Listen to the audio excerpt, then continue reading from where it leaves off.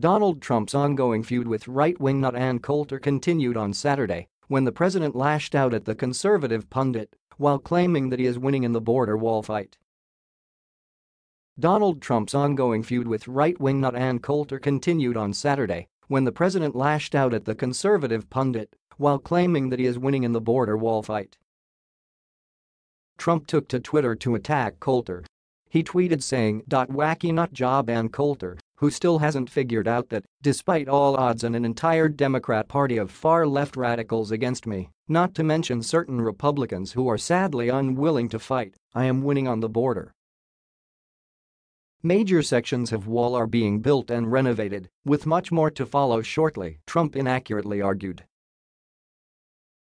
Tens of thousands of illegals are being apprehended, captured, at the border, and not allowed into our country. I am stopping an invasion as the wall gets built, Trump argued.